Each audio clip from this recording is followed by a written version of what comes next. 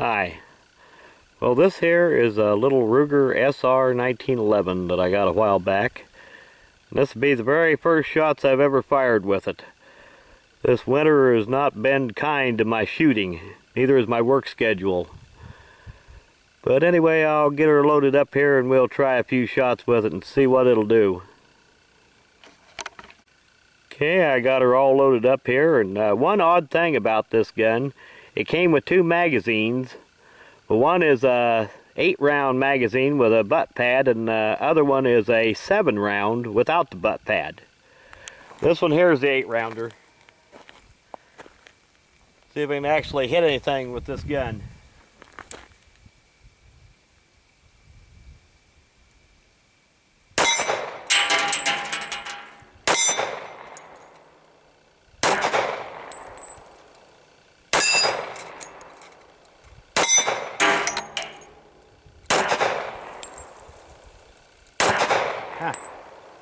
Not having so much luck on the little target.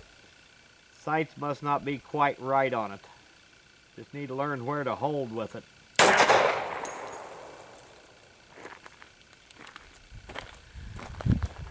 Well, I'll turn the camera around here and we'll try a side view with it.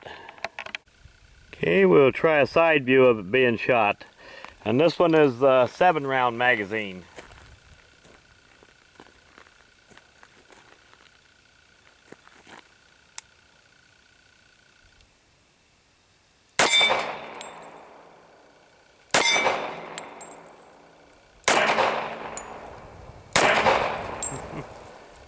Slow down.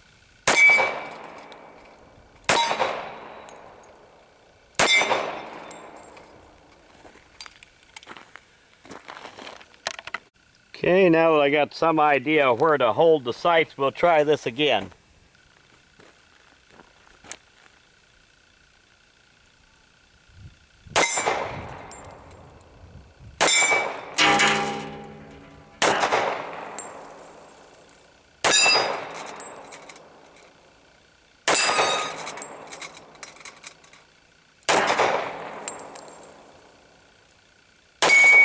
There. Just a question of knowing where to hold the sights on it.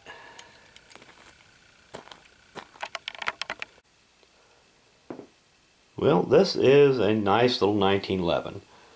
My only real complaint with it is that the sights are not quite set to the point of impact. But they're not far off. You just need to learn where to hold it. And as I said before, it came with two magazines.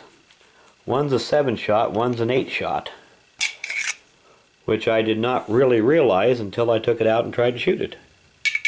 Went to try to load the magazines, and why the hell can't I get the 8th round in this one? And then finally occurred to me, dummy, because it ain't supposed to have an 8th round in it. But it's a very nice made little gun.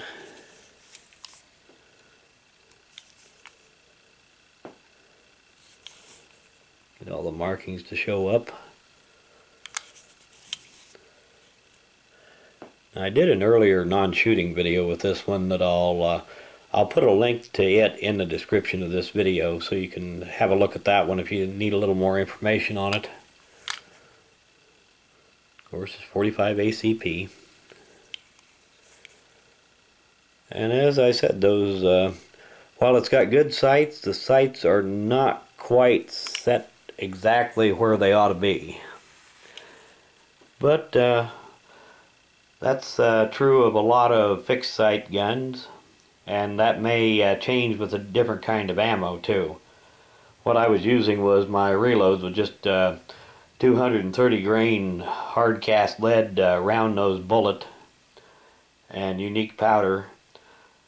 The sights may be a lot closer to being on with factory ammo. But I want to do an end of video shout out, and this one's for the Civil War Guru, and I'll put a link to his channel in the description of this video. If you get a little free time, go check it out. Thanks for watching.